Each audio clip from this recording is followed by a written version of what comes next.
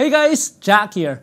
I'm here to tell you that KIRI Engine version 2.10 is now available to be updated on your App Store and Google Play Store.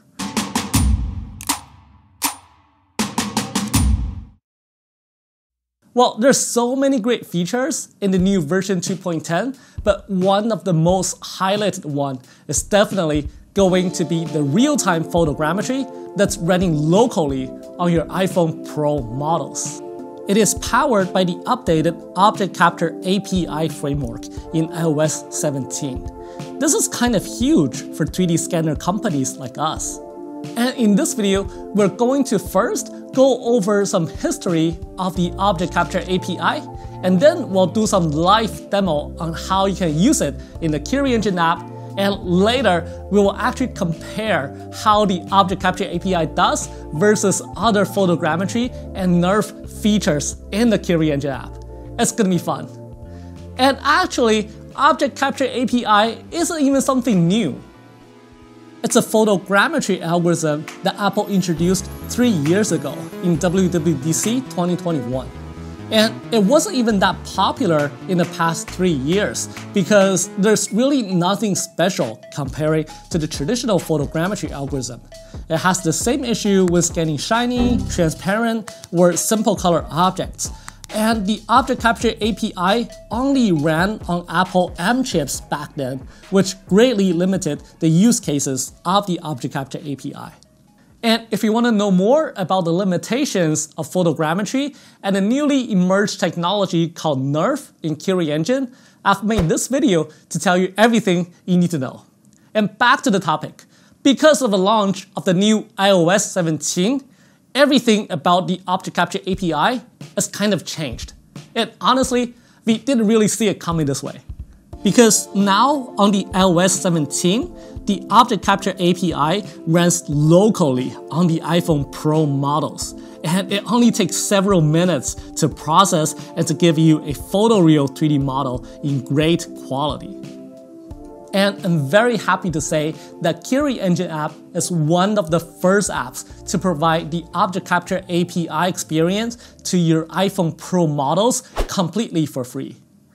And to have the feature installed in the KIRI Engine app, make sure you have an iPhone Pro model and is updated to the newest iOS 17. Also, of course, the most updated KIRI Engine app on your phone as well.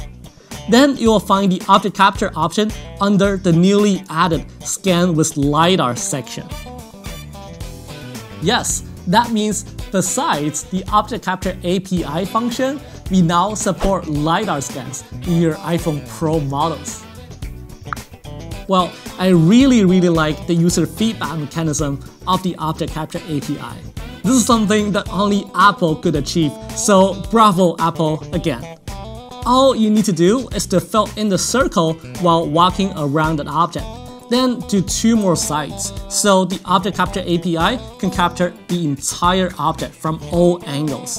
Oh man, I just want to take my time and appreciate all these animations and details. It's just freaking awesome. Once all 3 sides are done, it will take some minutes to process. But what's really changed the game here is that everything is running locally on your iPhone.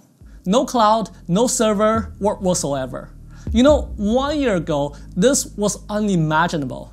Even with the most powerful PC, it would take like 15 minutes to run photogrammetry. And the result is not so bad. The texture is pretty good as well. But one thing to note here is that we were kind of rushing to make the Object Capture API available to you, so we didn't really have the time to give you all the good stuff that KIRI Engine has. For example, right now, the 3D scans from the Object Capture API can only be exported as the USDZ format, and no PBR, no quad mesh yet. But over the time, we sure will add more stuff to it to make it meet the KIRI Engine standard. Alright, obviously I didn't really cover everything about the Object Capture API. I'll leave the rest for you to discover. But now I want to talk about the techniques behind the Object Capture API that made all these amazing stuff happen. There are 2 secret weapons. One is that the object capture API is structured around Apple Silicon's neural engine. Being able to optimize the performance for one specific chip made it much more efficient to run. And two, I'm pretty sure the LiDAR is involved in the process. During scanning, you can see the real-time point cloud generation. This is definitely LiDAR's work. Also, I suspect LiDAR is used for photo alignments, or aka camera pose calculation.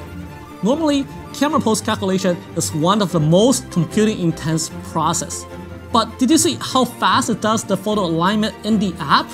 It's unbelievable. Alright, here comes the fun part of the video. Because the new object capture API is also based on photogrammetry, right? So I'm curious to know how it compares to the traditional photogrammetry that's available in the KIRI engine app as take photos and upload from local photo options. I think the object capture API could be better because it uses LiDAR data, but I'm not entirely sure because just considering how fast it does in your phone. I mean, it gotta have some sacrifice, right? But let's find it out. Alright, let's start from something really simple here. We're gonna scan this stone. Because we know stones has a lot of features on the surface and it's like ideal for photogrammetry. And yeah, let's go something easy with the reality capture first. Sorry, object capture. And capture is like one of the companies from Epic Games, so something not them. It's object capture. There you go.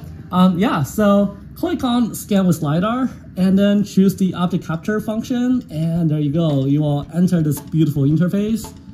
And yeah, it just automatically detects the boundaries of the object you want to scan, and we're going to start capturing here. And then we'll immediately see this beautiful kind of point cloud generated. Okay, but I just love the feedback. It's definitely much better than KIRI engine, honestly. But it's Apple, right? Okay. Yeah, so we finished the first segment and let's move on to the second one. So basically, recommend us to flip the object and do the second scan. There you go. Continue. All right. It doesn't really do the boundary that much, so let's manually adjust it. There you go. Continue. Cool. Alright, just keep spinning. Now because we have the room to walk around an object, but Apple says that if you don't have the room to walk around, you can also use a turntable, right? But let's go something easy on this. Oh, there you go. Okay, third segment. So flip it again, and there you go. Cool. Alright, continue.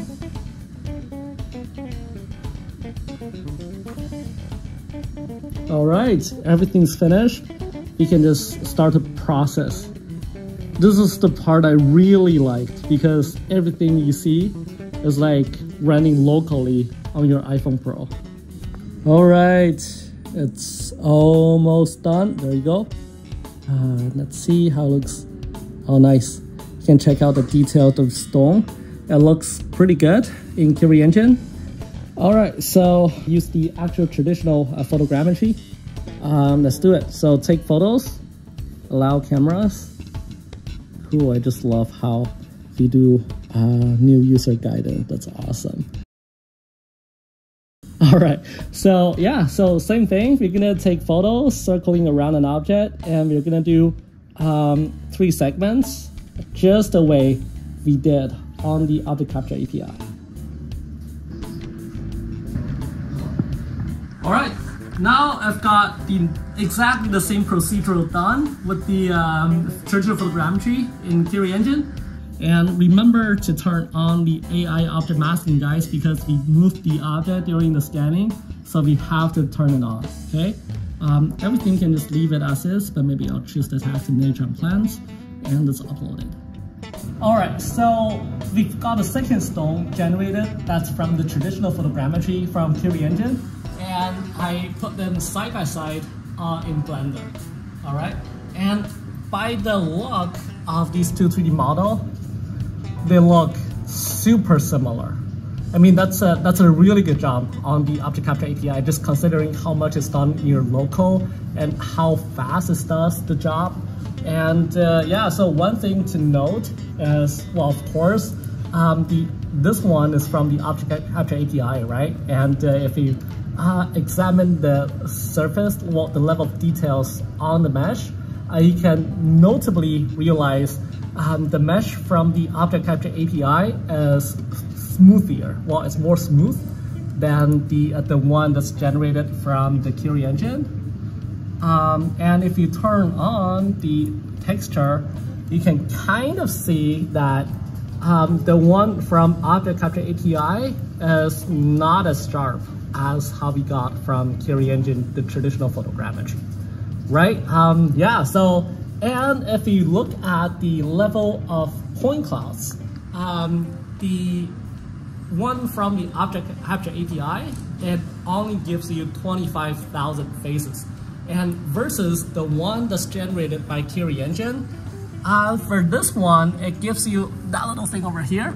It gives you like 174,000 faces, which is significantly more than the one from Object Capture API, right? And yeah, so now you know what use cases you may use for either of those. For Object Capture API, it's more like you don't really need the level of details and the number of faces to be too much. Then you can just grab your phone from pocket, even you don't have the internet connection, that's okay. You just do your job and process it and get the 3D assets in like a couple minutes. But if you, if you do need a professional level, high quality, dense, high poly 3D model, we still recommend you to use the cloud. It's your choice.